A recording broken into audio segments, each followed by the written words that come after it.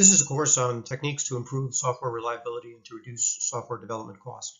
And contrary to what you may have heard, these are not mutually exclusive, as you will find out during this course.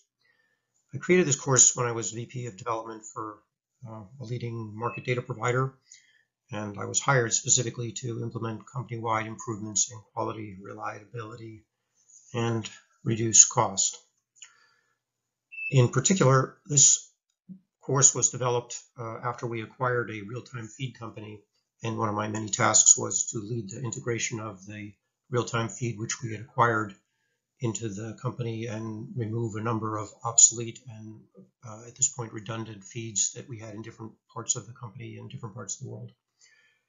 This got off to a bit of a rocky start, and one of the guys that used to work for my consulting business and joined me when I joined this firm with me, came into my office one day and said, "Dave, you're being remarkably ineffective." To which I had to reply, "And tell me something I don't know." So he said, "Look, in the consulting days, whenever we had a new engagement, you would gather around all the troops and you would go over with us a number of previous engagements or things that you'd seen in industry that had similar aspects or problems with the engagement we're about to start, and use that as a way to get everybody on the same page with the approach you were going to take with the current engagement." And what I suggest is you put together a course for these guys and do it as a Socratic course where you introduce the important facts and try and get people to identify what's going wrong and how it might be put on track, and use this as a means to get people to think about the kind of problems that we face. It's a lot easier to discuss problems in the abstract than to discuss them in the context of your day-to-day work, and especially when you're trying to get people to change the way that they have been working when they've done something a certain way for years or decades in some cases. So thanks, Scott, for that incredibly timely advice. As we all saw, this proved to be a very effective course and was instrumental in the successful completion of that integration effort. This course is from a while ago, 2005, but it's still extremely relevant because, unfortunately, we continue to see the kinds of mistakes that are illustrated in these cases quite often. I've taught a number of more up-to-date versions of this course several times in the embedded systems development space for the Embedded Systems Conference, and also I've done it as a guest lecturer for some university courses, but unfortunately I didn't record any of those. So this version again was for part of the engineering team I led, integrating the newly acquired company, and it was recorded for the team members in other parts of the world that were not able to attend this particular presentation and discussion. I've edited out all the company-specific parts, and also at the end you'll find, in addition to all the case discussions, there's a general discussion on software best practices and how they can be rolled out at an organization. So, how to take this course. This is a set of case histories from my checkered past, and each case history has a discussion about the difficulties encountered by an engineering group and how it might be sorted. So the introduction for each case has been paired. All the normal noise and chaos that you get at the beginning of the consulting engagement has been stripped. And when you start an engagement on a problem where you have an engineering team off the rails, there are always a considerable cacophony of suggestions about what's really going wrong and how it should be fixed. And part of the nature of that type of engagement is getting to the meat of the problem and finding the minimum important facts that are really going to lead you to how you're going to fix it. We're skipping that part today. This has been pre-filtered to lead with only the salient facts that are the minimum facts necessary to understand the situation and understand how it can be fixed. So listen to the case introduction, and there's a pause marker in the video. Stop the video and make your notes about what you think is really going on with this team and how you might fix it, how you're going to get this team back on track.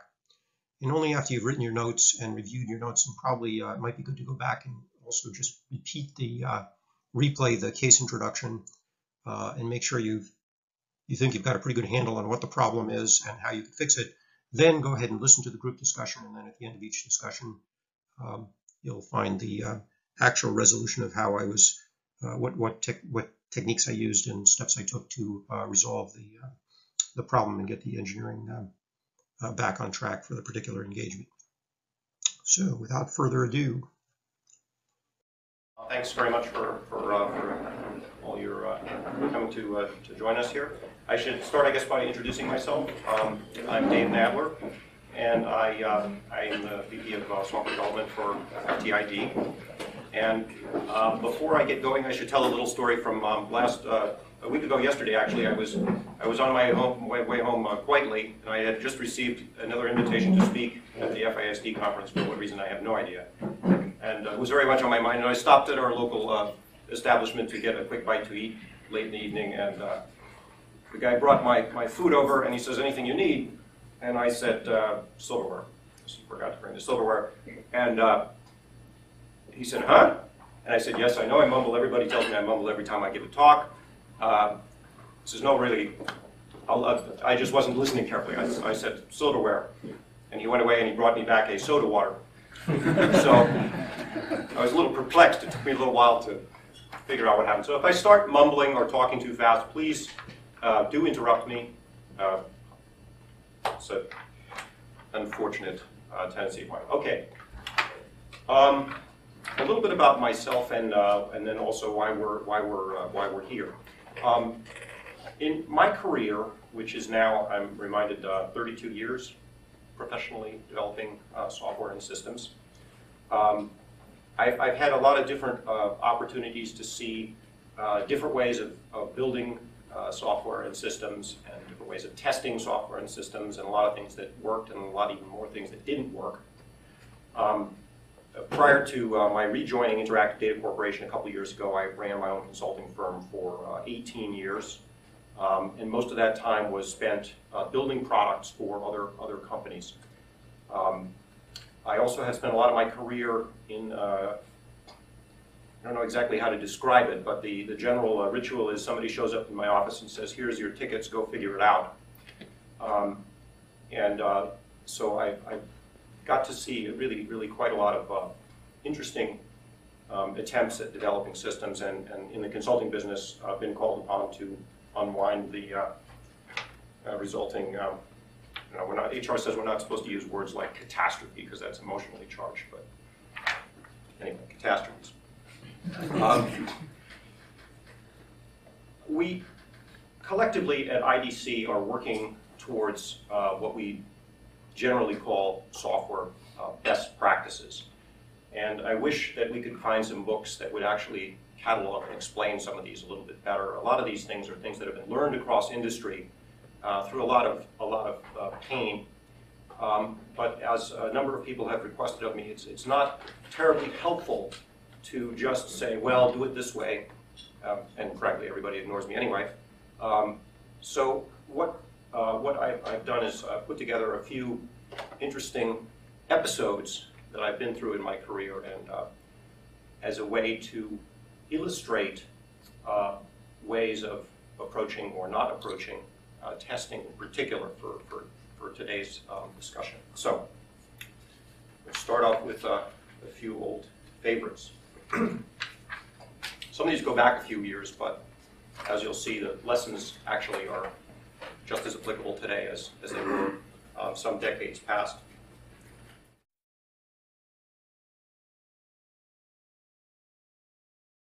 Okay, so the first story I'm going to talk about is about a company that did remote ordering of flowers. And so basically you could go into your local florist and you could order an arrangement of flowers to be delivered to your relative or your girlfriend or whatever. And there are still a number of companies that do this. It's a big source of revenue for the florists. And all of the revenue in this business occurs on, I don't remember the particulars, I believe it's 3 days a year. So there's Easter and Mother's Day and Valentine's Day is a big one, and there might be one other one. But I mean, basically, a huge percentage of the revenue of this business occurs on those days. And an entrepreneur had created a company to automate this process. So anybody here remember the TI Silent 700 line of terminals? I'm really dating myself, I guess. That was a few people here. TI produced a line of terminals with thermal printing and an acoustic coupler on the back, and they in particular produced a line that had bubble memory. And you could program these things with a little simple script. And so while the thing was offline, because remember back in this vintage, we're talking 1980, the cost of the telephone calls was a very big problem. They could fill out a form, so it would prompt them and they'd type out the name and what floral arrangement and the address and the phone number and all of this information. And it would batch up these things in the memory of this little terminal, and then periodically, if the customer paid an extra fee, it would shoot the messages off, the one that was just entered plus anything stored, and otherwise, if anything was received, incoming, it would then pull back any stored messages. So you had a communications network, a central message switch, and should have been a very simple system. Well, a little background. I was working for a startup company which was not doing so well. And once again, we were in the mode of operation of, well, here's your ticket, go figure it out, make sure to build enough to cover your department's salary.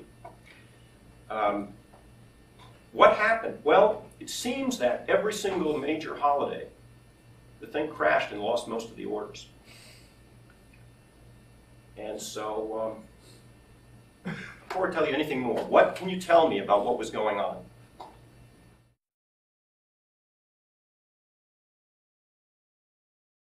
Lack of load testing? Lack of load testing. Anything else? Maybe just somebody overwritten an array or something? No. No, I think the real core of it is not doing any real load testing. So I asked about this, and they said, well, that's impossible. How are you going to test it? You need all these machines dialing in. Well, what's the alternative? Continue to crash every major holiday. And it was really quite spectacular. They had a lot of florists had taken to throwing them off buildings and taking pictures of them on the way down and then on the ground, and then sending the photographs along with the smashed terminal back. So I got an introduction to the consequences of not doing the testing. And it transpired, after a little bit of analysis, there were two possibilities. You know, you could have a problem with the actual communications network, or you could have a problem with the actual message switch. Now, it seemed to be the message switch because what we had was corruption of messages and things like that at the center. And so after a little bit of calculation, I realized that we could actually simulate the peak holiday traffic with a small number of these terminals in a room if we merely avoided clearing the message every time it was sent. So each time an order was sent, it just stayed in the queue. And with some very small number of machines in a room smaller than this, we were able to simulate the peak load on the system. And this exercise required a small modification of the scripting so as not to clear, but basically no major changes to the system. Now, it is important, though, that there was a small change to the system. But with a very small change to the system, in a matter of a few minutes, we're able to generate a load test, which in fact proved conclusively that there was no way in hell that the message system could sustain the traffic volume required by the application. That exercise up until that point took, I want to say, about 2 days. And then I was asked, of course, to look at alternate vendors and figure out how to actually dig out of this hole.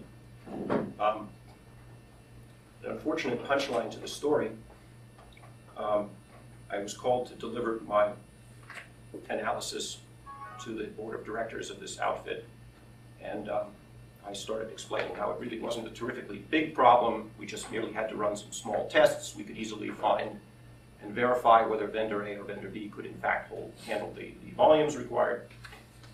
And the people in the room looked at me like they were ready to kill me. People were turning red. And I had no idea what I could have possibly done to have everybody really clearly furious.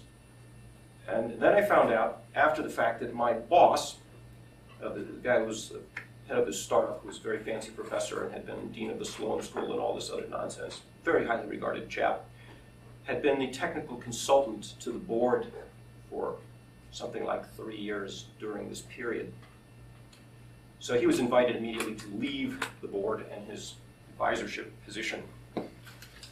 So doing a good job sometimes has unexpected consequences. Anyway, a very useful example of what happens if you don't do tests, and how you can do tests that are not necessarily what you would at first imagine you are required to get to the meat of it. And if in a system like this, obviously there are a lot of ways you could do unit tests. In fact, because of the nature of the system, unit tests are almost self-automating. All you again have to do is don't clear the messages in one of these things, and you can just turn it on and see if the thing pumps various kind of messages around the system. Testing the communication system is a little tougher, which I'm sure you guys are familiar with. But in this case, that really had nothing to do with the commercial problem. So, okay. I kind of like this story. That was 1980, I recall correctly.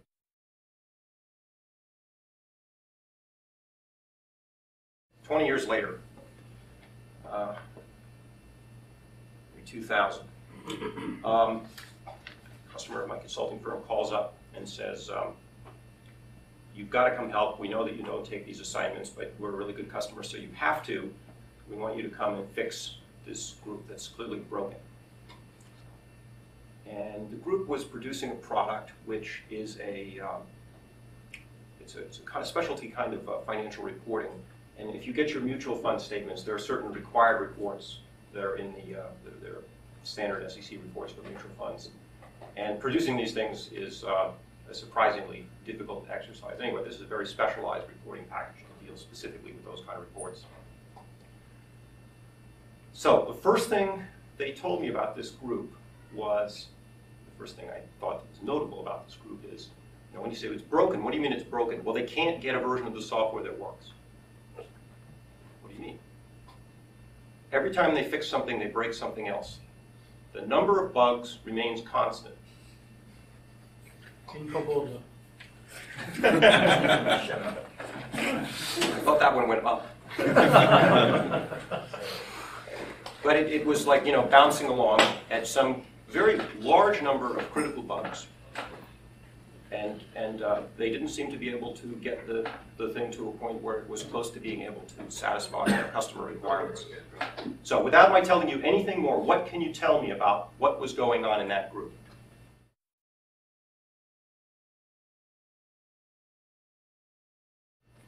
Lack of regression testing. No regression testing. What else?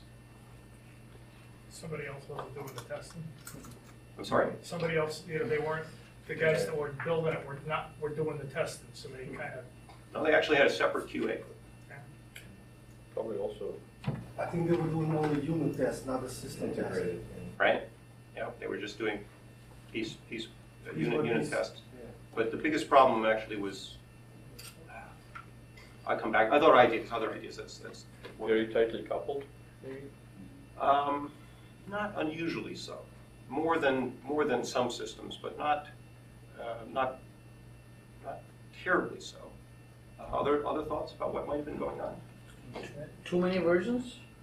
Too many versions. Oh, they hadn't got to reversion 1, so they're Too many versions of the program floating around?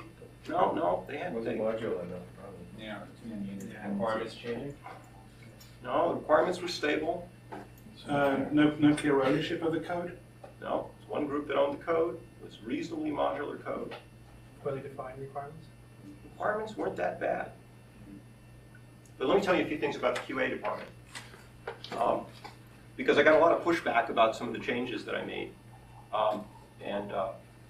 So I went and I tried to investigate what was going on with the... Oh, Michael Scotland. Tests weren't repeatable. Yeah, bingo. No repeatable tests, right?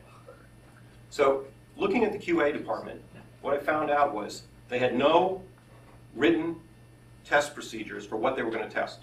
So they'd fire it up, poke at it, write down a few problems. When they wrote down a few problems, they considered their job was done. Okay? So we don't actually know that the bug rate was constant. It may have been going down. The number of open bugs was constant.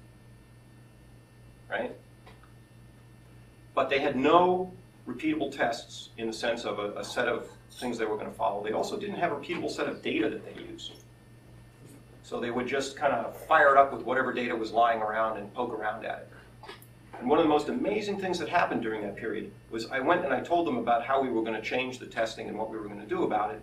And they said, that's completely ridiculous. We have a professional QA department, and it's completely unnecessary to do that.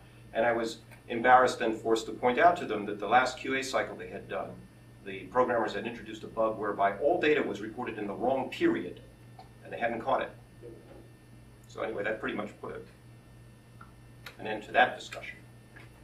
But they actually had no automated regression tests, and they also had no standard set of data. Because this kind of application, this is a reporting against the database, and because the application is it's kind of doing two things. It's reporting information in the database, and it's also allowing you to do all kinds of fancy formatting of the report. You've got to sort of test both things, right? So you go through all kinds of user interface interactions to format what you want to see on the screen, pull this out of the database, pull that out of the database, adjust it this way, total it that way. And then you're supposed to be able to take this report template and apply it to the different periods as you roll along time-wise. So they didn't have a reference database with very clear numbers. So for example, all of the numbers in the first quarter end with 1. Or take some very, very simplistic approach that makes it easy to identify what you're looking at. Right? They were trying to use real data where it would have been much, much easier had they used constructed data to be able to see in the results what actually they were getting back. Right? They had no idea what they were seeing. Right? If any one of those numbers in any one of those reports, it couldn't tie it to anything unless they were going to go write SQL queries, which they certainly weren't going to do in the QA department in this organization. So what we did was twofold. First of all, we actually changed the application so that it was easily. We had to change some things to make it more easily scriptable. This happens a lot with Windows GUI applications, especially. It's very easy to build things that don't actually work with the testing tool. It makes it hard to create test scripts. And we also made it from the application possible to reinitialize the database from a set of known reference test databases that represented a different set of different kind of data environments that we wanted to check, because there are different kinds of I'm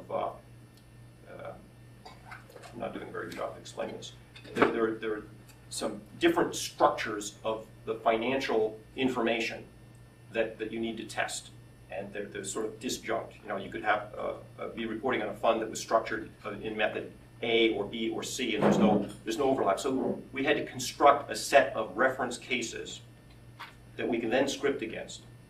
And we also changed the application so that from the GUI, you could say, okay, clear out the database and initialize it from one of these reference sets. Now you could create an easily runnable script, right? Front to back, with known data, known behavior. And we also did something which is not so common, which is that we made every developer able to access these tests. We created what we call a smoke test or a sanity test, which is very, very shallow but very broad, hits all of the major functions likely. Every developer had to run that test before they checked any change back into source control, and once they checked something into source control, they had to check everything back out, rebuild it, rerun it in case they made a mistake with the source control. And then we had much deeper tests for each one of the pieces of functionality. So by doing that, we were able to very quickly prevent adding to the bug count and get so that product then was successfully shipped in a matter of I want to say I think it was 2.5 months, 3 months, something like that. But mostly it was not a what you would classically call a development problem. It was a how are you doing development with QA?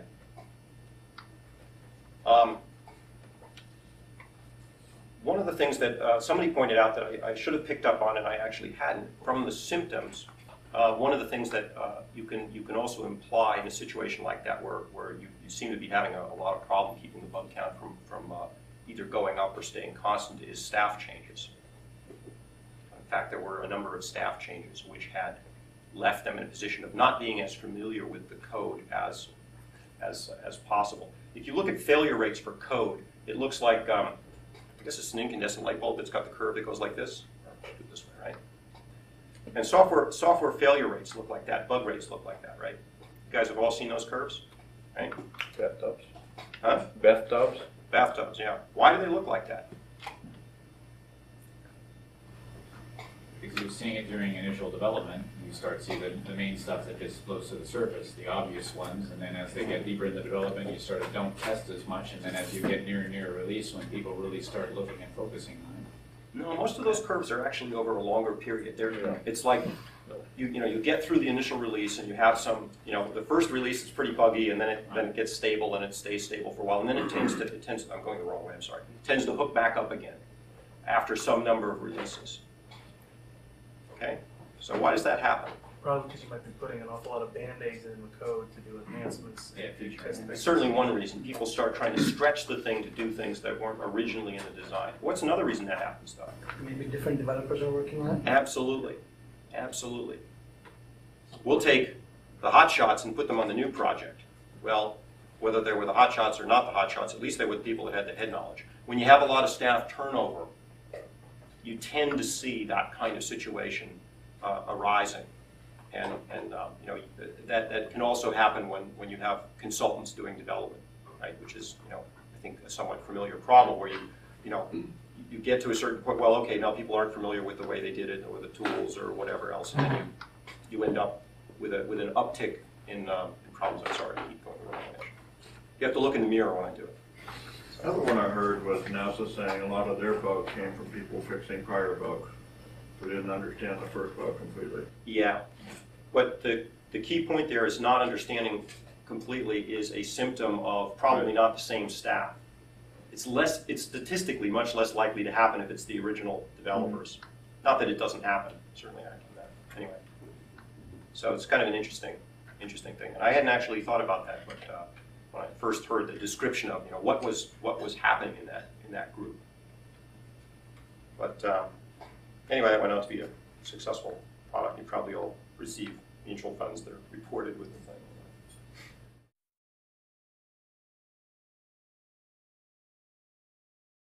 Jumping back in time again, 1993.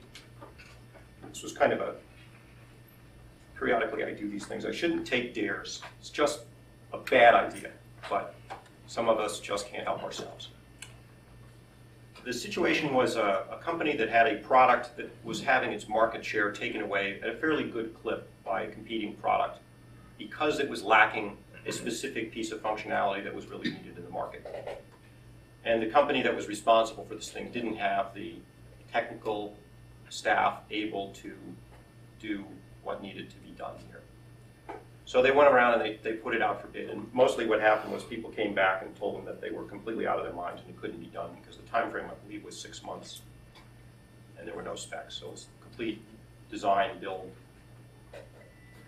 and but they were willing to pay a lot. And people told me it couldn't be done, and so I couldn't help myself.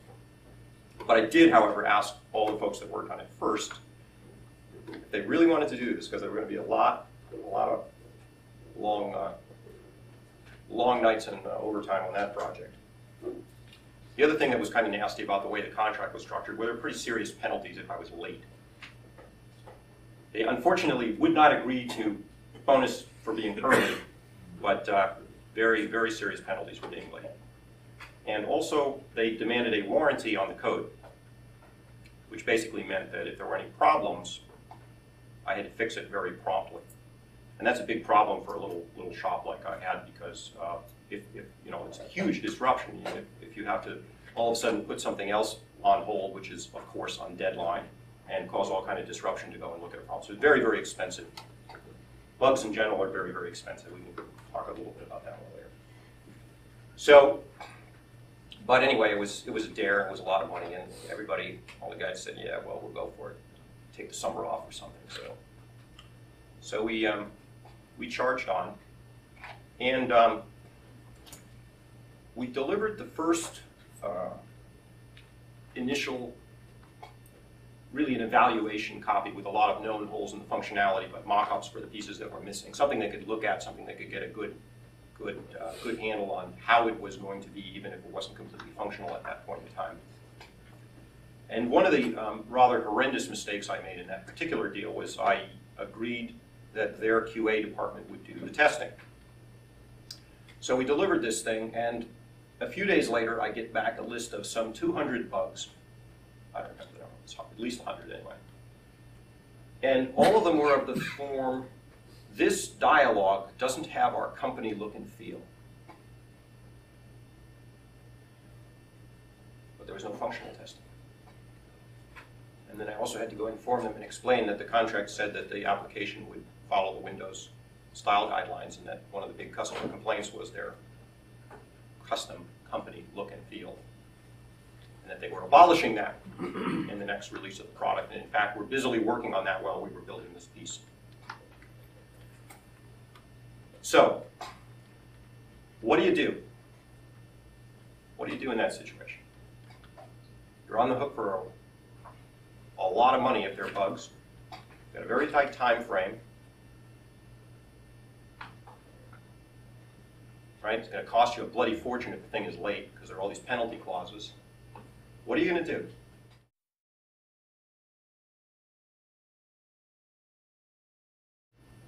QA it yourself. Okay? Test it yourself. For bringing your own QA team, not the developers. Or just write your own test book. Yeah, I would give them guidance into the areas that we should be concentrating on more closely. Yeah. Okay, giving guidance to a customer It's rarely easy. it's always a good idea, and Never works. maybe before I die, I'll see it work.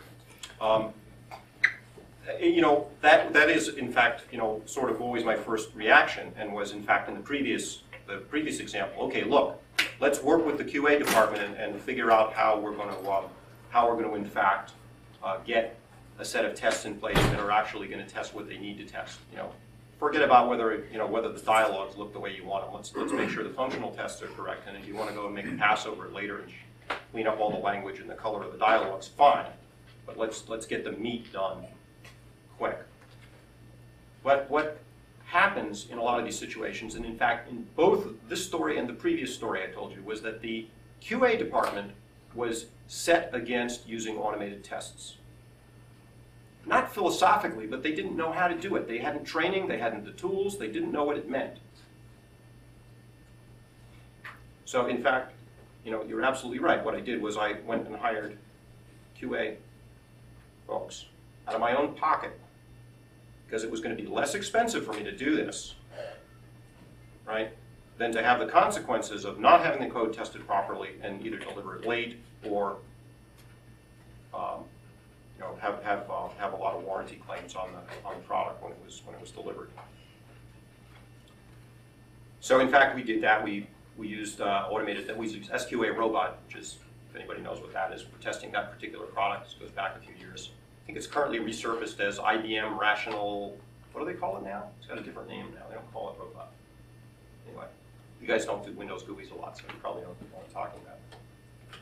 And if you are ever faced with a situation like that, you should always think about making lemonade out of lemonades and sell the customer the test suite at additional cost. And that product was delivered on time and also went out to be a successful product. And in spite of spending some money on QA, it actually, having the QA folks in the same organization working tightly with development in that case, caused us to be able to really quickly, you know, focus the testing on where it needed to be focused, and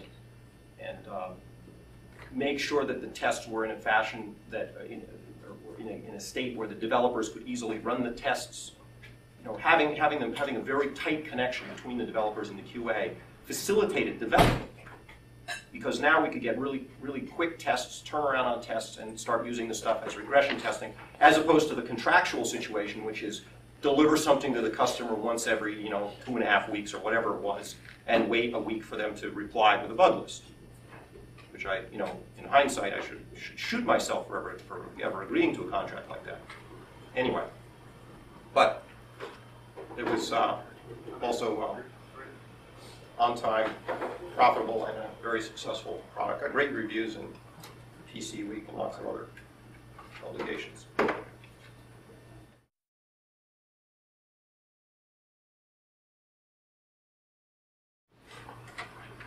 The next story is, I think, everybody's favorite. It's you have to.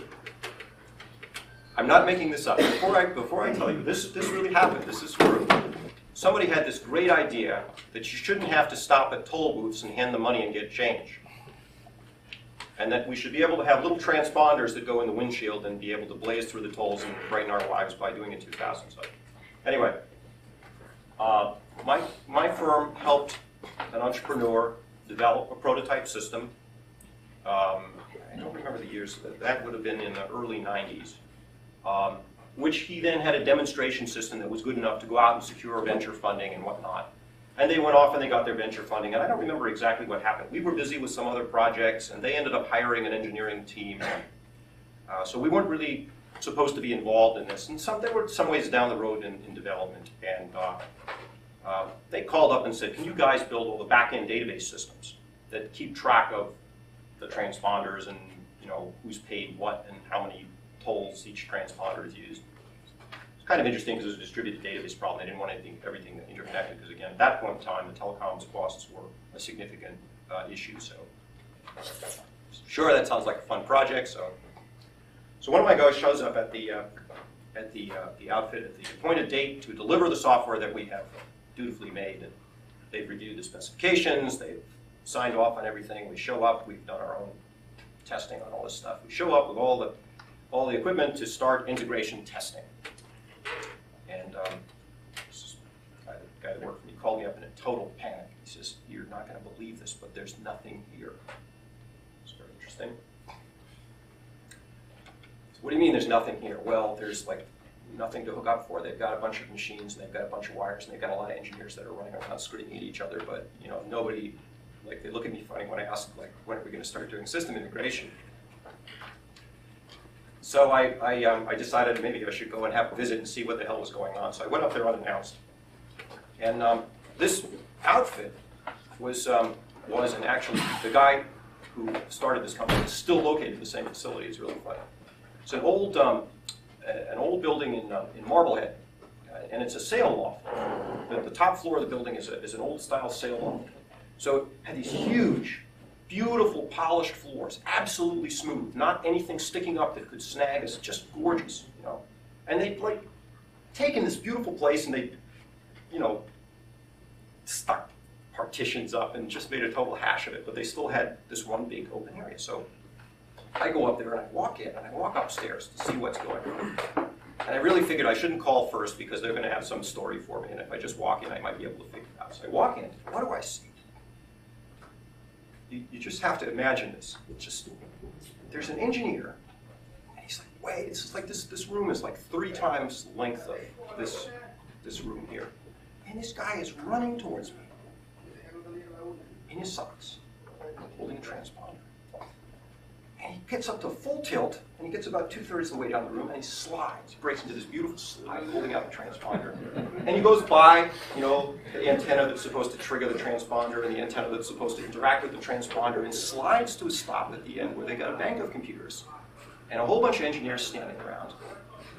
And there's dead silence for a while, and everybody stares at the computers at the end of the hall there. And nothing happened. They all start screaming at each other at the top of their lungs. Okay, what's going on?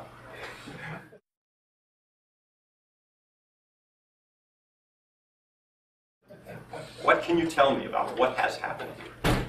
Engineering testing. Theory is good. What can you tell me about what's going on? Not a good environment, testing environment. More specifics? Not that you consider the slide an automated test. That's really impressive. And it was obviously the guy had obviously been in a whole bunch of time because he stopped just in the right place. You know? So smashing face first after the moment. Just missing a faceplant into the wall of computers at the end of the room there. I think they were still in unit development. If they were puzzled, like you said, when they brought up integration testing, then maybe they had not, even integrated their own pieces with each other. Okay. Or unit tested them on their own. Okay, keep going. What else can you tell me about what's going on with the scuba dimensions? They never thought about how they're going to test. Certainly never thought about how they're going to test. Standardize the socks. Because they didn't use. Well, they thought about it because I think that guy didn't used to wear socks. But anyway. I think they could have used some kind of simulator for this mechanical, electrical system instead of kind of zooming around the distance. So you think they should have had the thing whizzing down the hall and pulling? Some kind of simulator in the software. Simulator. That was probably the problem. It worked in software. It's the real transponder that didn't work. The testing is obviously al fresco and based on an afterthought rather than having been devised ahead of the specs. Okay, why are they all shouting at each other? Yes, well, we know it's not working. It's somebody else's problem. Somebody else's problem. Yeah. What does that mean? It's somebody else's problem. What's going on here? No accountability. The transponders don't work? Unit testing. One of the guys said the transponders doesn't work, but the other guys were. The guy that built the transponder was bigger than some of the other guys. So that argument was. There weren't any established specs for getting this stuff to connect to each other, so they were wondering why, everybody's yelling, yours doesn't work, and everybody is sort of looking at the wrong place. Okay, but if they're all yelling, yours doesn't work, what does that tell you? They're spelling the word engineer starting E-G-O. The units haven't been tested to know which. It tells you there's no diagnostic capability between all of the different pieces of the system. Right? If there was a record of what happened between this system and this system, and this system and this system, and this system and this system, we would know what was working and what wasn't working, right? Okay, so no diagnostic capability between the different components of the system. So, and a corollary to that. Also seems very poor project management. The fact that you guys showed up, presuming he would do system integration. I know, I sometimes actually believe people will do their work, but anyway, it's a character fault, I know. So weren't Sarbanes-Oxley compliant? It was a long time before Sarbanes-Oxley. 95. I'm not sure that's the right date. I don't know. Yeah, well, okay, so the system interfaces between all the different components didn't have any diagnostic capability, so there's no logging built in anywhere, so you couldn't actually tell what was happening. But a very close corollary of no logging is no playback capability, which means no good testing capability, right? In other words, they didn't have a facility that could play into one of the antennas what was supposed to happen at a certain point, just like a wake-up signal. They didn't have a system that could exercise any of this thing had a lot of different pieces that had different functions that had to work in a chain, which probably sounds a little bit familiar. And what you need to be able to do is you need to be able to test the systems individually. So you need record capability, you need playback capability, you need comparison capability, so you can play something in, see what happens, record the results, compare them to the expected results. Basic testing. So no unit testing capability. So the concept of system integration is kind of foolish because yes, they had specifications for every interface, but each piece is implemented with somebody else's understanding of the specification, right? So that system was a bit of a let's see. HR says we're not supposed to use emotionally charged words. It's hard to figure out how to describe stuff like this, but what happened was. We were asked to please, intervene and try and clean up the wreckage, and it was unfortunately fairly late into the process. And in fact, they were supposed to be installing demonstration equipment. And so one of my engineers ended up, I think he quit right after this, he ended up debugging part of their software in a tunnel underneath a toll booth in Chicago. And it was not taken well by him or his wife. Anyway,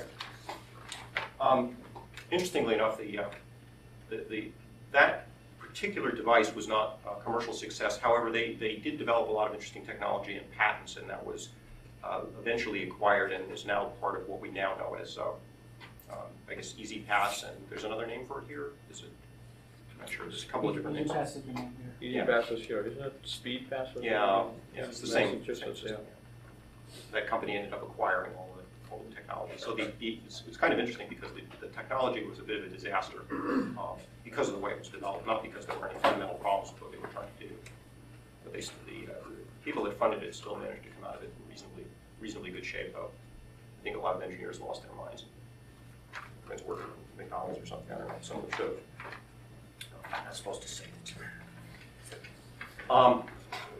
So what else can you tell me about what was going on? Any other thoughts listening to some of that description? Michael, how would you approach testing something like that? What are the thoughts you have? Well, one of the things is you touched on what I consider tap points, that all components should have tap points for seeing what's going on. But also, when you design a product, you have to design it with the mind to test it, how you're going to test it. So all those hooks need to be in there. Yeah, and it's integration testing in a system like that needs to be kind of stepwise, right? So you need to, unit test the first piece, unit test the second piece, now bridge the two of them together, test the set, unit test the third piece, right? It's sort of with the end game in mind. It's not only just siloed sort of approach to things, but what is the end game? This piece is going to generate this. So what are all the components that involved with it? Yeah. Holistic approach. It's interesting in that, well, not so obvious from the outside without knowing how this thing worked, but it's kind of similar to the way the Comstock infrastructure works, in that you have a chain of processing. So this piece has to do something and shoot something out, the next piece has to do something with it and shoot something out. And each piece may have some state information, and you have a chain, and you need to sort of figure out, okay, well, how are you going to test each piece, and then how are you going to test the larger. It's systems like that are also hard to test because they have a lot of funny. They have a lot of funny timing characteristics, and you have to test edge cases like differing signal strengths. Right? What does the thing behave sensibly? And does it operate at the correct thresholds? And some of that stuff you can do it on a unit level. So for example, the transponder in some kind of test environment to make sure that the transponder behaves at a certain signal level, which might be on the margin or something. Plus also penetration of the vehicles and so forth. Yeah. They actually had not this action system, the prototype system. They actually had the New Hampshire State Troopers testing the thing, and these characters decided to have a contest to see how fast it worked. And they actually had a trooper go through the Hookset toll booth at 95 miles an hour in the middle of the night. Unbelievable. I think they stopped. Thank God they didn't kill anybody. With employees in the booths when probably. They do have concrete barriers, but. At that speed, I don't think... Did it work in 95? Yeah. Don't try it, please. I bet you the New Jersey express lanes will go that they don't have any unusual speed limits on those. That they're just wide open. It's interesting technology, and it costs more money for us to get that system sort of working in consulting after the fact than it would have cost had we built the system from scratch. It's unbelievable, and purely because of the fact that they hadn't understood, the fundamental engineering was decent. Well, that's the price. That's the expense of real. How different was the final system from the first one? It's fairly different. They had a notion that they were going to have they were going to have it was going to be like a postage meter, so it had a certain amount of money in it. And then you would have to stop and give it to somebody and give them some money or give a charge card. So there was like a recharge station at the toll booth, and you would stop and say, put 25 bucks in it. So that was a really bad idea from a traffic point of view. I don't know why anybody thought that was sensible, but it was also, I think credit cards weren't quite as ubiquitous. It's 10 years ago, and it seems kind of obvious that was a bad idea. Otherwise, fairly similar. There's a beacon that wakes the device up as you approach the toll booth. This needs to be off.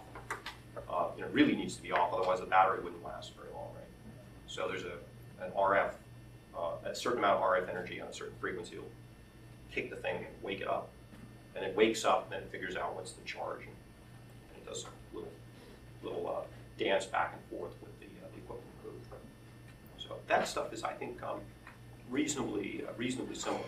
Obviously, the technology, the IC technology and the RF technology and really the power consumption of a lot of components that we have to work with now as compared to 1995. 1995, it was pretty difficult to create something that was going to meet the power requirements. But it's a little easier now. Anyway, that was a favorite story.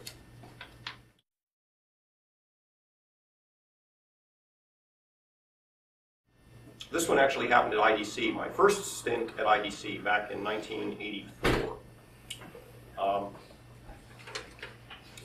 There was a software product called, nobody here remembers. Anybody remember XM? You guys probably remember XM. You remember? You remember XM, okay. Yeah, this was the last thing I did at my last stint at IDC, almost. XM had been maintained by a group. You remember the NTD group back then? This was before you were around. That's before my time. Yeah. And they had actually got to the point where they could not produce a working copy of the code from sources. And what happened was the thing was built. There were kind of two modes of building it. You could build it for the commercial VM operating system, VM CMS, or you could build it for the IDC custom operating system, ESCS. And a new version of VM came out, and customers who were paying, as I recall, $100,000 a year for maintenance, and the license was like $500,000 or $750,000. It's very expensive mainframe software product. They were fairly incensed when a new version of VM came out and we couldn't deliver something that actually ran on it. So this created a little bit of a business issue, and I was asked to please take over that group and fix the problem. So what do you think was going on in a situation like that? Why would a maintenance group get in a situation where they couldn't produce a copy that worked?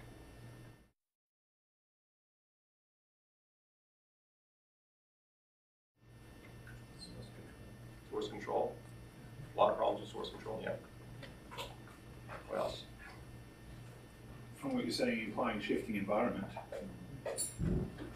They couldn't produce a copy that worked for ESCS, never mind VM. Having a good grip on OS-specific calls and so that it wasn't portable. Seems No, like sort of portability. They couldn't build for either system. So that was an ongoing problem with that thing because it was primarily delivered on ESCS, and then every once in a while we did a build for VM, CMS, and OS dependencies would sometimes creep in. But that wasn't really, that was in the noise at this point because they really couldn't build one that worked for ESCS. Yeah, it sounds like they got away from regression testing. No regression the testing. problem immediately to it. So, yeah, so the first thing we had to do was set about putting in place some source control, working backwards to a previous known version that actually worked, and then trying to build regression tests for each of the major components. Again, broad, not deep, kind of a smoke test for each major component, and then move forward with the changes. And that process took, and also hiring somebody else to run the group, and that process took a number of months before that thing was back on its feet. But one of the key things, again, was coming up with trying to figure out an appropriate set of test cases that we're going to, because you can go crazy with the testing. You can make millions and millions and millions of tests for something like like that. It won't solve your problem. You have to figure out what's the appropriate level. I like your idea of smoke test that you mentioned earlier. You know, shallow test doesn't necessarily find everything, but will definitely find if somebody broke. You broke something major, yeah. Yeah. One of the big problems we have, certainly saw it in the 2000 thing where I was asked to come in and fix this group. There's a big tendency when the tests aren't highly automated, people tend to test the stuff that changed. You know, you can tell them, look, you need to test across, but everybody always focuses on the stuff that changed, and you don't. So, and this plagues us. We have periodic disasters. Now, HR would tell me we don't have disasters, we have events. Anyway. Spectacular events. Anyway, because we have some areas where we don't have good tests, and that's exactly what happened. Everybody will focus on testing just the change that made, and they broke something that's a ways away because there's a piece of code that's used for related processing and they didn't see it. Okay, I'll tell one more story, and then we can talk about some more general stuff and also a little bit about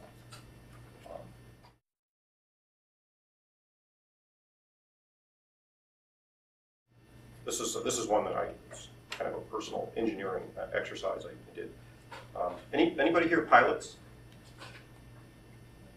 Pilots? No, a couple pilots. One in the back there, yeah. Oh, you mean real pilots? What did you think I meant? The one who drives the plane. Yeah, pilots. No. Okay, pilots. Yeah.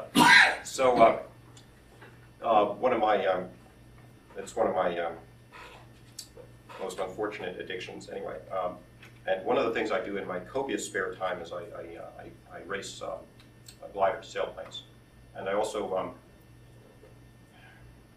shouldn't get involved in things like this. Somebody told me it couldn't be done, and then one thing led to another. Anyway, so I design instrumentation that's used in a lot of racing gliders.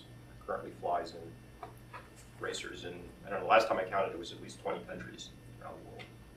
Anyway, so one of the issues that we have in an aircraft like that is trying to figure out what the wind is doing. Because one of the things you do when you're racing gliders is you try to get back to the runway with the minimum amount of altitude. Because any extra altitude is time you spend climbing that takes time, it takes additional time, and you're trying to go as fast as possible when you're racing these things. You can't arrive at ground level with no extra energy because you're going to kill yourself. You have no safety margin if you do that. But what you do have to do is you have to manage your safety margin so that you arrive with, ideally exactly the safety margin, but it gives you this cushion. And if you're trying to glide back to an airport into a humongous headwind, it takes a lot more altitude than if you're gliding back to that same airport with a huge tailwind. So a very big problem is, okay, what's the wind doing? If you have a GPS track, and you have a compass, and you have true airspeed, you have two vectors, and the difference between the two vectors is the wind, right? Everybody gets that? I'll go too fast? Yep, okay. If you have no compass, and you have true airspeed, which is the situation for the instrument I happen to have designed, you have, instead of the difference between instead of a vector, you have a circle. In other words, you know the magnitude, you just don't know the direction. So you have a set of possible solutions, which is the difference between the circle and the vector. And if you do this over multiple observations, you can figure out the wind. I won't bore you with the math. I don't commit mathematics in public. Don't you get direction from the GPS? Yes, but that's only for the GPS track. That's one of the two vectors. So you have that one as a complete vector.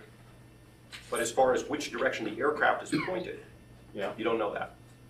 I'm a little confused. I mean, the GPS can certainly tell you the direction. Now, GPS tells, let's suppose there's a huge wind from the side. Yeah. Okay, I'm pointed this way. Which direction am I moving over the ground? I'm moving like that. Right. Okay. The glider is pointed this way. The GPS track is like that. Okay. The difference is the wind. One vector, two vectors. I understand that, but did you? Let's not do math in public. It's a bad idea. Anyway, so I had some ideas about how to solve the system of equations, and I wrote down lots of nasty equations. And then the question is, okay, how do you do this? How do you go from nasty equations that might work to a commercial product. Ideas.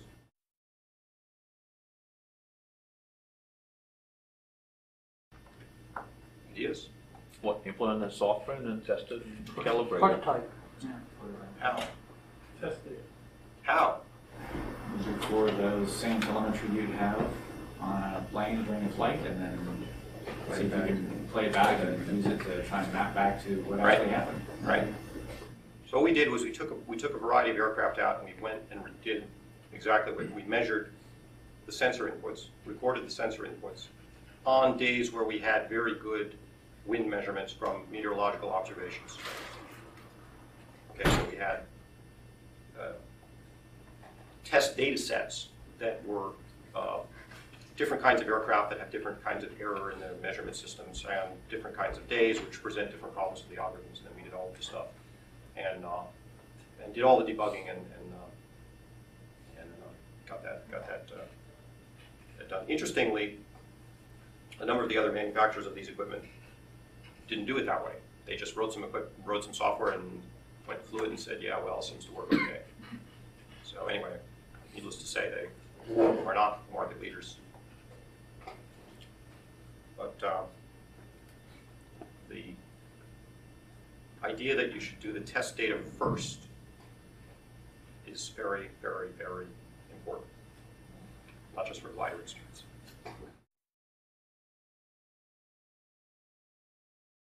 We take it for granted that a certain amount of testing is done on products that we use every day. We take it for granted that the cars that we drive have a huge amount of testing that has gone into the braking systems and the ignition systems and the fuel injection systems, and the smallest little change, we know, creates huge problems, right? Mercedes just had an enormous recall because of, what was it, a material change in a fuel injector or something like that. Caused all these things to start dying all over the place. Doesn't take much, and the testing is really important. The aircraft that I fly are when they design a new one, they do very detailed flutter tests, and they also do structural tests where they actually destroy a set of wings. If anybody's interested in that kind of stuff, I've got some interesting videos and also some pictures from a friend of mine that rebuilt a wreck, which it's a long story. Anyway, I've got some good pictures if you're interested in that.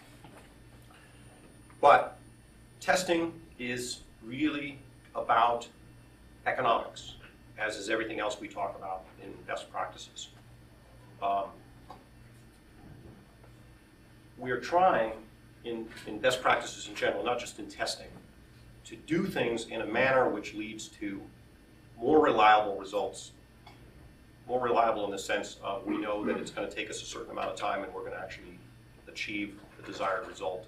More reliable in the sense of quality, in the sense of, it doesn't break every time we have a new release with all kind of random things going wrong because we haven't got good test coverage. Why would you not test something? Can anybody think of an example where it might be inappropriate to test something? Continental missiles. Well, a lot of times it's just resources aren't there to do it. That's the main reason why it's not testing.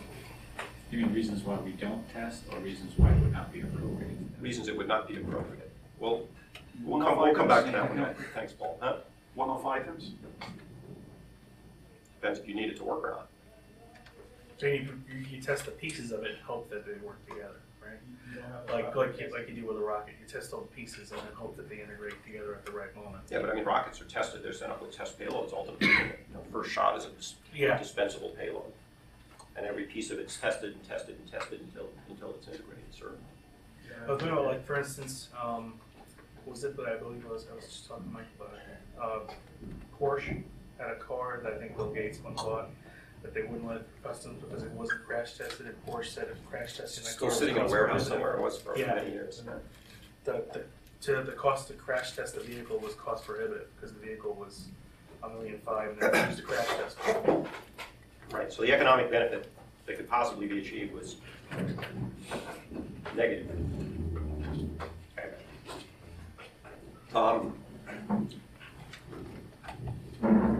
I had my consulting firm did a lot of work in computer telephony for a lot of years. Built some very notorious systems. That's another story. One of the things that we worked on for one of our customers was some telephony systems that did things like conference bridges, this kind of audio text system. So there's various degrees of switching and voice processing and DTMF processing, and these things are extremely hard to test because they're very, very, very timing sensitive. It's very hard to test all the combinations of people punching digits at exactly the same time the call is experiencing who knows what. So for them, what they did was they had a written test plan, which was basically a unit test of the major features, and they had monitoring for these things, which told them the statistics of calls in real time. So what they would do is they would roll out new software on a limited number of machines, some subset of the server farm, and they would look at the statistics. And if all the calls got really short, something wasn't working, turn it off, go look at the logs, figure it out, load the old version of software, and people get cut off on calls, and they'd say, all right. But no economic consequence, right? You cut a few people off on a conference call. Right? What's a conference call worth? $1, $2? Right? So it wasn't like they didn't do any testing, but they didn't do what we would consider high-quality automated testing, and they did manage the operations in a sensible fashion. And if you did have a problem, they had logging in place so they could look and they could see the event stream and they could see what happened and reconstruct any kind of failed calls that had occurred.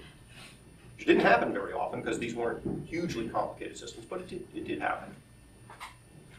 So there's an example where, you know, it's not economically helpful to do very, very complicated testing because, you know, that's what customers are for, right?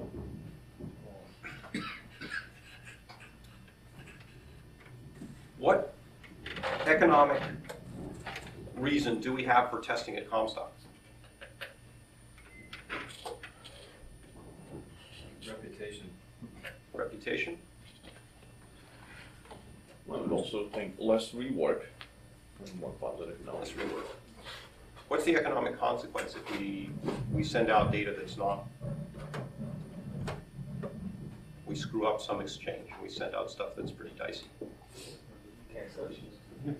Cancellations. How many times do we have to screw it up before we lose customers? Once. Depends how bad it is. Depends on the customer. And the customer. Well, I'm asking about Comstock customers, okay, not because FTID is a different Yeah, it's a huge continuum. I mean, you can't say that, but yes, in extreme cases, once is enough. Yeah. In other cases, it may be happening every day, and somebody doesn't pay attention. So it depends on the market you serve, and you know, if you're looking at the extreme of the market that's just, you know, taking whatever you send down the pipe and putting it on a website and who the hell cares if it's correct, then you've got sort of one extreme of, you know, what's the economic consequence. We'll come back to the other point later because that's really, that other point is important also. But in terms of the overall economic consequence of delivering something out that's not, you know, super. FTID is kind of the other end of the spectrum from that because of especially the funds business. A lot of people already know this, but maybe some of the Comstock folks don't. If we have a funds delivery problem at FTID,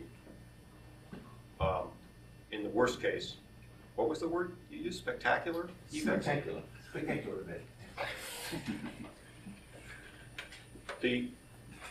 We haven't had any really, really spectacular events for a while now.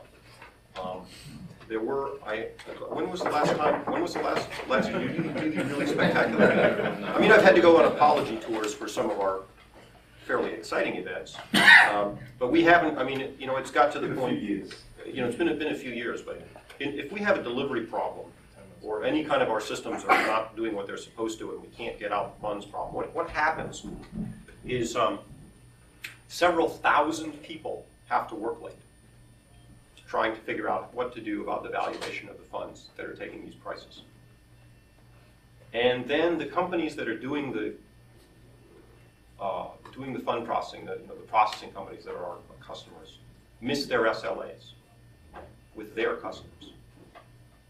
Their customers may in turn be fined by the SEC if they have some number of events where they're not meeting the reporting requirements. I get to go on apology tours. Not one of my favorite things.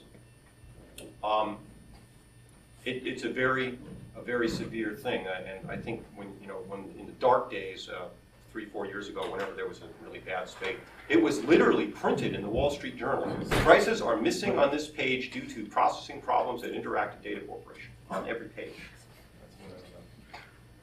What you remember what year that was? That was about 3 or 4 years ago.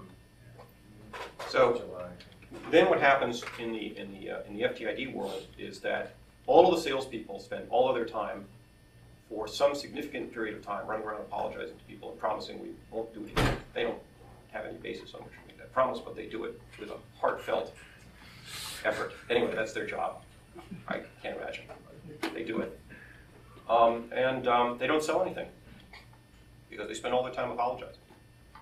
And so it has a very significant effect on our bottom line directly in new sales and in reputation, and it takes a while to dig out from underneath one of those.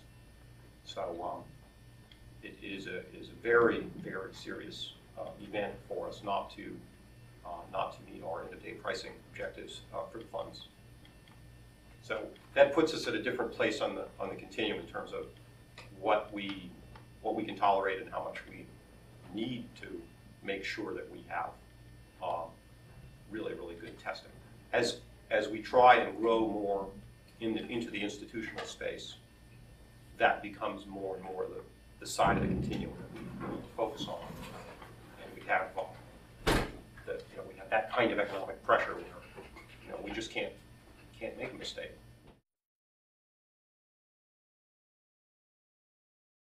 I touched on a little bit in some of these stories the notion that you need to sometimes actually change what you're building in order to make it testable. And you really need to design your systems in such a way to make them testable. So my favorite example, which plagues us at IDC, but I've seen in a million places before, is the use of, for example, today's date in software. Right? So for example, if you have a program whose job it is to worry about, I don't know, dividend processing of bonds or something, how are you going to test this thing if it always just takes today's date? Every time you run it, it's going to behave differently, right? You need to be able to control some aspects of the environment of what you're doing in order to be able to do proper testing. So the date that's a constant gotcha. That comes up all over the place. It comes up holidays. Holidays around FTID are kind of a scary time because, Rodney knows, because something special happens. And it's really hard to test that something special if your systems aren't designed to be tested as of a particular date. Right? So there is a necessity as we design systems to really think about, it's not just enough to have a system that works. You can't actually get there and keep it there if you haven't made accommodations like this in the way that you've implemented in order to be able to control enough of the environment to be able to run tests of those things that you need to test. So sure enough, in the BAT project in the UK, we had to go back and rip out, I don't know how many hundred system dates that were used in SQL queries and in the processing of the applications in order to be able to test these applications properly. The flip side of that is that you need to have a testing environment that will allow you to easily manage those environmental parameters which are required in order to be able to do the test.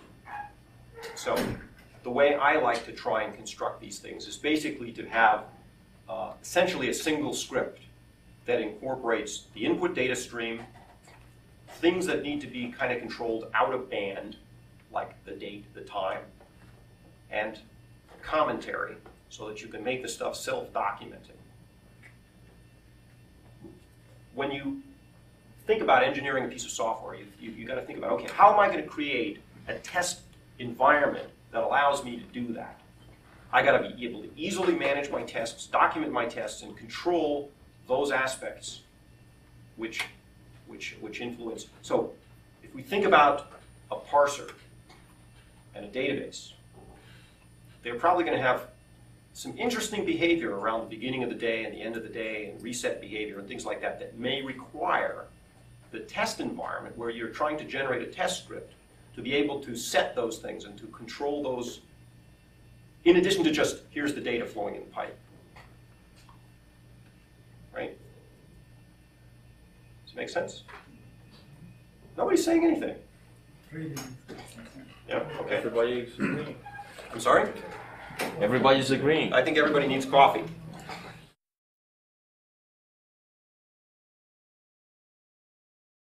I try to reduce the experiences that I've had and all of the ones I've shared with you and 100 others that I haven't.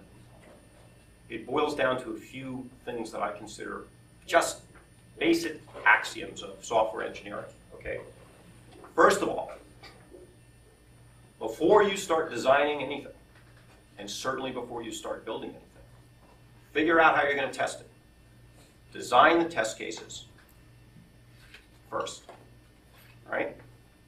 Write the test cases and the test framework prior to writing application code, all right? What happens when you do that? The amount of time that you spend writing that test framework and putting those tests together, you will save in debugging your program. You will have a net savings in cost for the initial implementation of that program. Now you maintain those tests going forward. Find another bug, add another test case. Make a change, keep the test cases updated to match it. And you will save on an ongoing basis every single time you do a release by having the ability to do regression tests simply and easily. The process of testing shouldn't be those guys or those guys' problem. If you think about the stories I've told you where the QA department was like, it was like the QA ghetto, it's like toss it over the wall to those guys, they'll figure it out. The QA department is an integral part of what we do. It has to be really, we have to really work together to make sure we have the tools, to make sure the software has all of the aspects that it needs to make it really testable, right? Whether it's tools to manage the input stream and set the date and change the time or whatever, or whatever other kind of test hooks that you might need. And some of the examples I gave you, the ability to, from the testing environment, initialize the database that the thing runs from so you always have a known starting case. These things are fundamental, and they're not development's job or QA's job. We gotta work together in order to be able to arrive at a solution that works for all of us. The developers need to be able to run the test cases, right? If you can run the test cases while you're developing stuff, you find the bugs immediately, and you fixed them immediately, and you didn't break anything else immediately. The QA department needs to be responsible for worrying along with the data experts. What's this thing supposed to do, and do we have the kind of test coverage that we think is necessary in order to do a sensible job of testing it? You're not going to test everything, right? You got to figure out the appropriate breadth, the appropriate depth, what things you're going to worry about, what things you're not going to worry about. I saw a case, should be careful here. Somebody spent a whole bunch of time writing a very complicated test script to test, the different kinds of logon scenarios for the application. Who cares about that? Worry about the functionality. That's the thing that's going to cause us the real, that's where the real meat of it is. Make sure we're testing the stuff that's important, where there's the real cost. I mean, yeah, it's going to be embarrassing if somebody breaks the logon screen, but you shouldn't write 30 tests for the logon screen, right? You got to try and figure out how to balance that. The QA department has to really focus on that with the data experts, right? The application experts, to make sure that this thing is framed sensibly. One question within that, Dave. Do you see it as solely the developer's role to produce the pre-design stab at the test cases, or is that a QA supported? No, that's got nothing to do with the developers. The developers, the time when the developer is likely going to be messing around with test cases is the time when the developer realizes, wait a second, there's something that's a little bit, for example, maybe there's a bug report. What you'd really like to see is you'd like the bug report to come to the QA department. The QA department creates a test case that illustrates the bug and the expected result if it weren't buggy, and gives that to development. Right? Everybody's on the same page. We know exactly what we're trying to do. Data experts work with QA experts, put the test case and the expected answer together. And then when it gets to development, it's a lot of work to reproduce the problem. I mean, you know, a lot of times it takes a horrendous amount of time to figure out how to reproduce the problem. Once you've gone to the trouble of figuring out how to reproduce the problem, for heaven's sakes, you want to automate it so that you have an easy way to, you know, try this fix and try this other fix, and whoops, I broke something else. And, you know, sometimes it takes more than one try, right? But it's not a development responsibility. The development responsibility to me is make it easy, right? Provide the tools to make this easy for the QA department, for the data experts, and the developers, right? So in some cases, that's the application itself has to be a little different. You've got to have some way to jam the date into the thing, the time into the thing, or whatever. In some cases, it's external tools to manage the data flowing into the application, or to take the data out of the application and compare it to the known results. Or maybe it's to format the input and output data so that, you know, humans can actually read it and make some sense out of it, as opposed to, you know, looking at some inscrutable binary compressed thing, which may be what the real input and output of the component that you're testing is. Right? Thoughts? Ideas? While developing, we can, you know, when I'm developing a code, it is better to have a test code. When I'm developing the code, then, you know, I can write, you know, much more elegant or a little more tougher code. You know, I will get that confidence that, you know, it will work. So I can, you know, try some, you know, seemingly difficult but elegant code. If I have test code, you know, with us while developing that code. Yeah. What else does that really help? What other things can you do with a lot more confidence if you have a good set of tests? One of the problems that we have as software engineers, as programs evolve, is we find that we need to continue to change them to meet new requirements, right? We end up having to do a lot of refactoring. We may want to make some somewhat drastic changes. This morning we were talking about, okay, well, how are we going to get past the, I'm sorry, I'm going to get the acronyms wrong, guys. Is it the CI? PP. You know, how are we going to get past the limitations? Is it the CIM or CIPP that's got the CIPP? How are we going to get past the limitations of the CIPP? You know, how do we refactor all these moving parts? We've got really good test cases for all this stuff. You can do that with a lot less fear, right? And a lot less excitement. Yeah, that's you know, if you have a test case, you know, it will be more exciting to write a code because we know it's all working. You know, when we are writing the code, you know, we don't have to, you know, go wait for some kind of big bang. You know, sending all this stuff. You know, it's not working now. Right. And the frustrating situation will be very less if you test, you know, incrementally with test code in your, you know, beside your source code. Yeah. So the counterexample is what happens when we don't have those things in place. And we had a little bit of this in the SD project.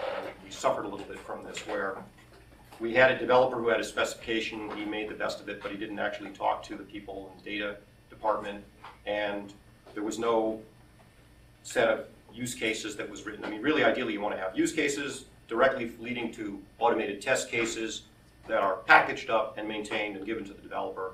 And then as the developer has a question about this, you go back, you figure it out, you augment the test cases, everybody works together to build that body up, right? What happened was do some stuff, toss it over the wall, sometime later, somebody looks at the output, whoops, that's no good, right? In the worst case, they didn't even have a written test plan for a particular feed and had to recreate it in a number of cases, right? Very expensive, very time consuming to have that kind of iteration, right? So that's kind of, you know, where it sort of brought it into focus for us, looking at, okay, you know, why are we having such high costs? And as we're looking at the next phases of integration, well, hey, here's why we're having high costs and why it takes a long time to actually make these changes, and you get too many iterations. We can cut down the number of iterations, and we can cut down the delay from the time the change comes in to the time it goes out the door. Testing is one piece of what we sort of generally refer to as best practices. And one of the most astonishing things to me, which I shouldn't be astonished after hearing it so many times, but this is a continual thing that happens, is the first reaction to suggesting these kinds of approaches in many, many cases is it's too expensive.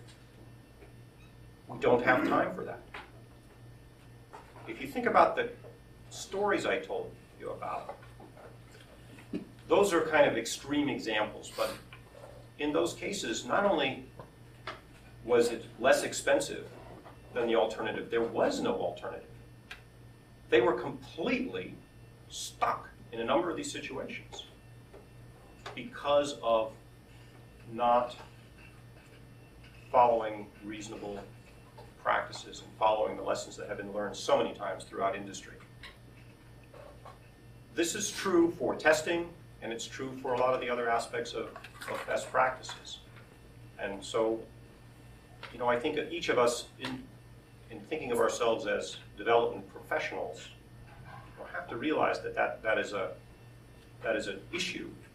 And the real answer is, sure, it's expensive, and it's a hell of a lot less expensive than the alternatives. And that goes up and down for the things that we're doing as best practices.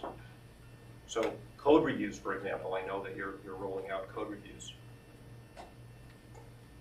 Takes time, takes effort. Yeah, but if you cross-train the staff, catch a bunch of bugs so that they don't go out to the QA department and result in yet another iteration, or worse yet, out to a customer, you save money, save time. Personally, I would much rather have one of my colleagues find that I forgot to check an error code or I did some other nastiness than to have a customer find out. And that's sort of a kind of a professional attitude thing. I mean, to me, these are things which are they're kind of fundamental, and they're the things that we just do as professionals. I made a quick list. We talked about the sort of the axioms of testing, but just to run down the list. Specification should be use cases for testing. Create tests before coding. Design for test, we talked about. Always do code reviews and design reviews. Much less expensive than the alternative. All it takes is one or two good mistakes that didn't get caught. It's going to take you a lot more time to fix it than you would have spent on the code review or the design review. Source control pretty much goes without saying. You'd be surprised. It needs to be said in some circles. Do not tolerate poor quality code. Refactor. Because it's going to come back to bite you. Might as well meet it head on sooner rather than later. Practice continual refactoring and improvement. Can't do that if you don't have the testing in place. It's too scary. Don't touch that. Right? What happens? You get into a cut and paste mentality. You get into all kind of code everybody's afraid to touch. Stuff gets much more expensive and harder to maintain. Right? So your costs just take off. Automate your testing. We certainly talked about that. Always use a pre-production environment similar to production. We don't do that at IDC for all of our systems. And we have fairly regular excitement where we don't. Right? You guys remember what happened when we tried to roll out the CDOL change?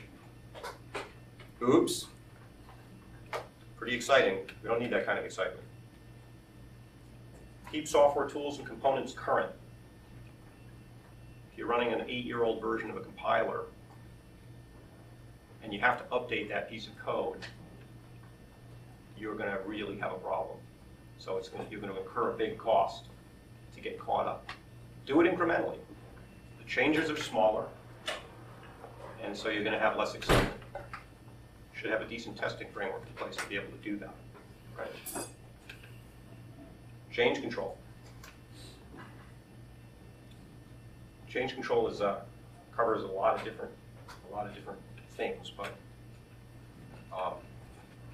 one of the most important things that I actually was surprised to find out in some of our areas, it's more important to have good change control than to do almost anything else. And in particular, it's important to have the ability to back out your changes and to detect if there's a problem sooner rather than later. Okay, so for example, in EBS, what we do now, we used to do, but what we do now is most evaluation systems are done with a dry run early in the morning. And what that does is it not only tells us we didn't break any of the software last night, it also tells us that most of the feeds that we need are in place. There's no missing data that nobody's flagged. It covers all kind of different problems. And if we did install some new software last night, we find out first thing in the morning and we back it out and we have backup plans in place. So change control it's not just all of the, what do we do with two-toss? It's all that kind of, how do you make sure that you have, it's a little harder when you have synchronized changes across a bunch of components, I know. Segregation of production and development. We have not done that across IDC, so we have a lot of work cut out for us in some areas to bring that to reality. Invest in continual staff training and learning. I think we're pretty good about that in most cases, certainly in my department. And don't put up with short-circuiting these rules. What we need to do as software professionals is to understand that these things are what it means to be a professional.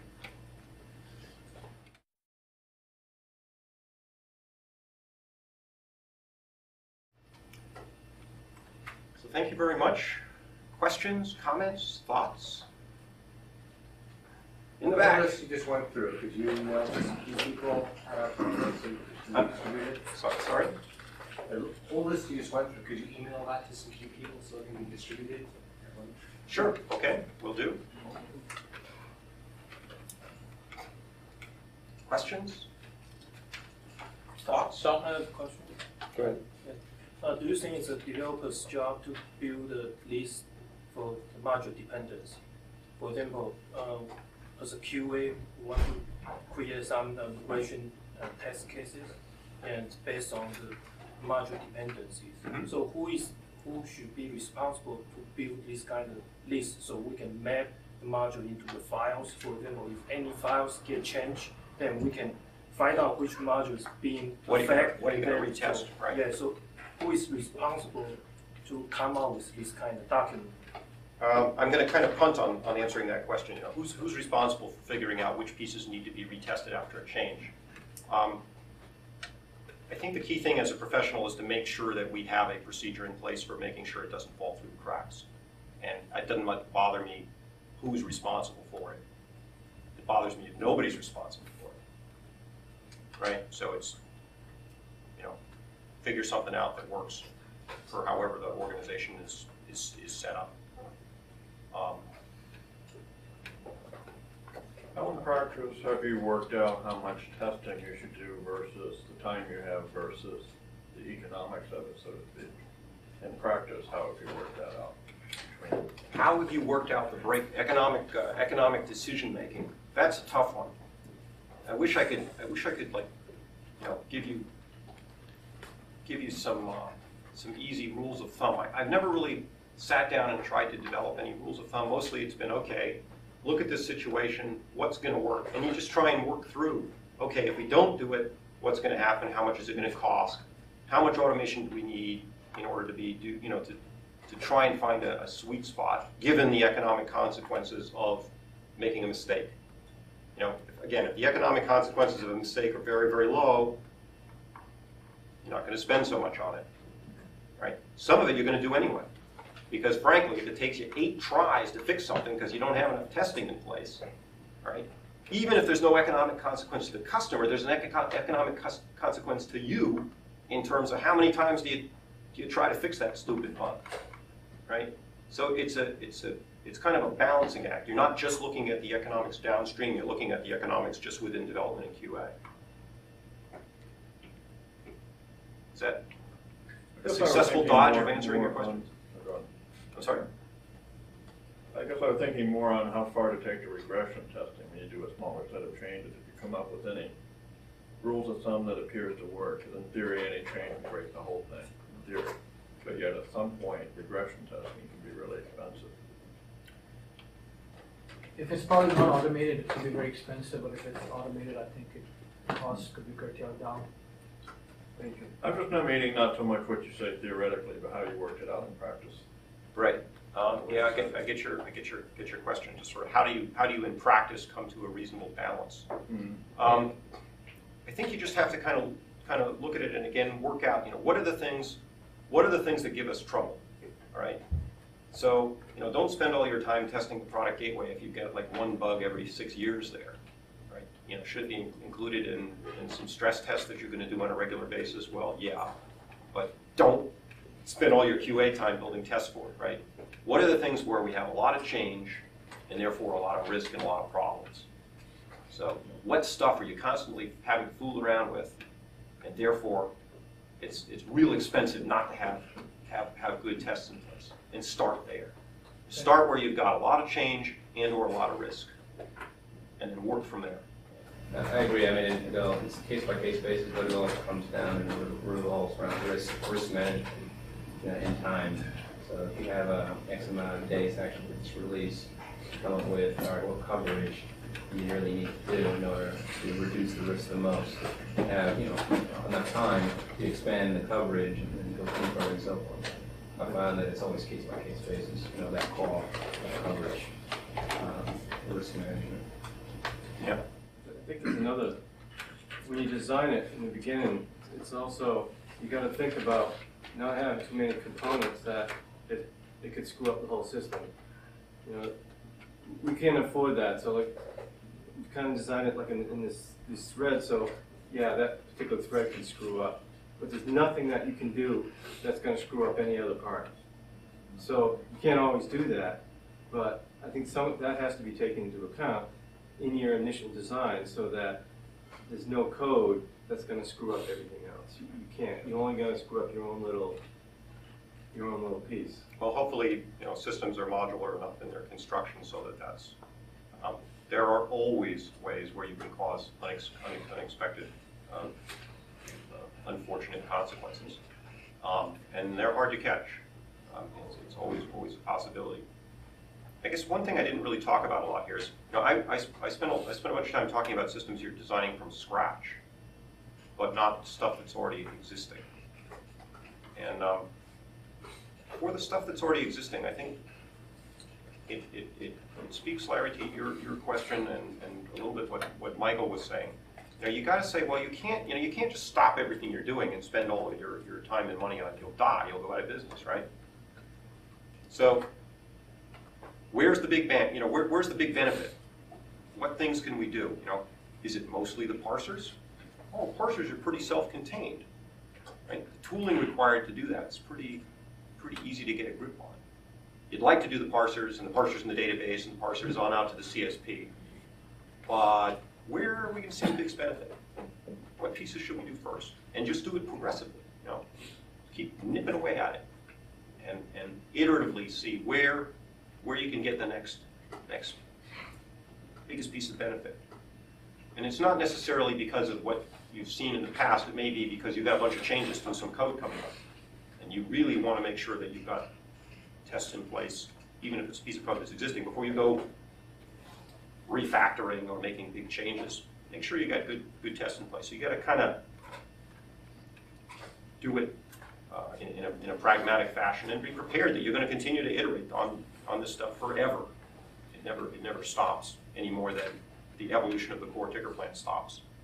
I think the thing is, you've got to remember that we don't sell the systems, we sell the content.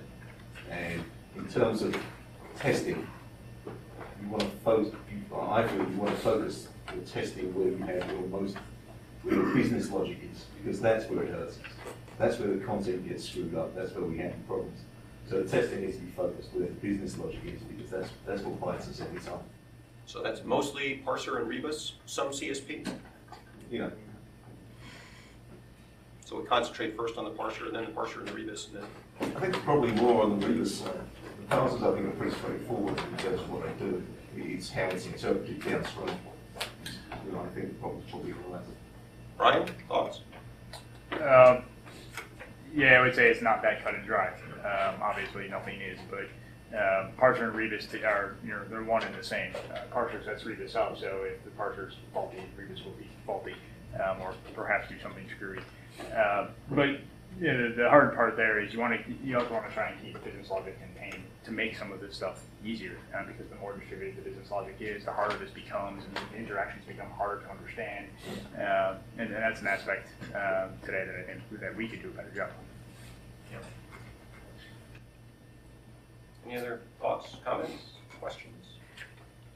I think kickstarting this is probably complex. I mean, Brian is spearleading that, and we have several people involved. But the idea is it's difficult to go to 30, 40 developers and saying, starting tomorrow, you're all going to be writing test cases and test frameworks and shell scripts to do automatic differences and so forth. So you want to start with a pilot project as we are doing. But of course, the challenge there is you can usually, with enough management attention, succeed in a pilot project. The thing is to get it out to where it becomes routine in an organization. That's difficult. If you have any experience of where you've done that and it worked, that would be interesting. Yeah, it's kind of funny because in some ways, you think about some of the stories I told you. When it's a complete, utter disaster, it's easier. Yeah. They already threw up their hands and said, just do whatever you need to do, fix it. It's easy to convince that the current way doesn't work. Yeah. I think to some extent, it sounds a little corny, but it almost catches fire and builds momentum and reaches like a critical mass on its own. I think you're seeing the same thing with the code reviews, right? We're starting small a little bit, but as people get more and more into them, they recognize the value. It's just because you're almost not going to consider not doing it. So you might start as a small core team, but that team won't consider not doing the test cases necessarily. The code reviews are pretty widespread now, but I still find that they need constant effort to keep them running. There's always a temptation in a very high urgency project, and what project is not, to skip it. I think we do it for the majority of our projects, but there's always a risk. So I don't see it really catching fire so much as being constantly being reinforced. Well, it's also a question of people coming to the realization that this is part of what it means to be a professional, is to keep working at these things.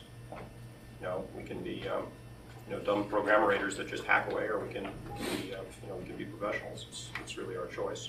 You have to go to meetings for weeks on end if you screw up. That's the other one. Well, I certainly do anyway. Yeah. To put on the tie.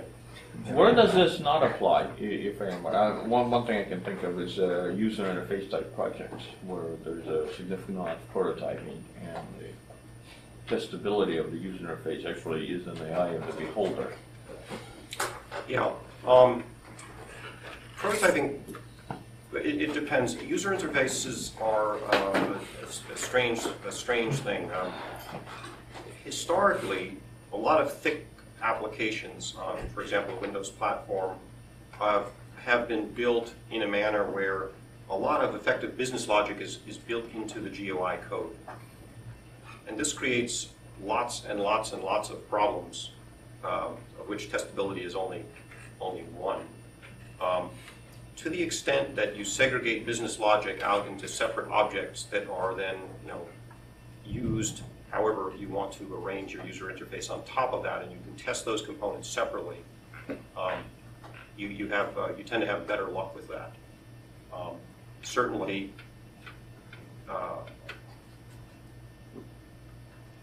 let me give some examples of things that we're trying to do across IDC, or FTID anyway. In some cases, we run dual hot systems. And so what that means is the user interface actually needs to feed multiple systems, right? So if you don't design from the beginning that the user interface emits some fairly, well-defined thing which can go off to multiple places, then you can't actually do that. But if you do that, well, then you have a nice, well-defined thing that drives the server applications that's very easy to use for testing. So, for example, in the BAT application, the client application that the user sees actually generates a humongous XML string at the end of all kind of fussing around. And it's got all kind of edit rules and all kind of things that are loaded in the user interface. But when it's done, it spits out this giant piece of XML that basically says what happened with the edits. So they have a capture replay facility that they can use for testing, and they can also use it to run to multiple copies of the server and to log it for problems and such. So, and the focus on testing there isn't on the GUI, which is a problem because we always break something every time we roll out a new GUI. We have a bug or two that gets past us. But really the focus is on all the other processing that happens behind the scenes. And by segregating the business logic, you have a fairly, it's not like it's not a rich GUI, but it's in terms of the overall functionality of those systems, it's a relatively, well, the GUI developers would shoot me, but it's not a huge percentage of the important functionality. So, but certainly a number of these stories I told you were very rich GUI applications. And the biggest problem in those things was actually, in some cases, we really did have to change the way the GUI was implemented in order to work with the testing tools. So, and we have this kind of problems all over the place. If you start late, then you always end up having to retrofit stuff. If you do the testing at the beginning, then you don't end up with these holes where you have to go back and retrofit things. So, a stupid example that came up a few weeks ago, for example, they used the same, one of the applications used the same caption text for a huge number of dialog boxes, which was basically the name of the application as opposed to the name of the application plus what's this dialog box about. They always put the text below it. And then the testing tool got all confused because it couldn't figure out what dialog it was matching. Okay, so we had to go back and change the application. It's nothing that anybody cares about as a user. So, but you wouldn't not use a GUI testing tool for those kind of applications. It's got a lot of logic built into it. So all gets tested as a law. And we are gradually rolling it out. So the developers have access to the smoke tests and the more detailed tests as they're developed. That's in the evaluation area in New York. We're doing that for a couple of evaluation systems.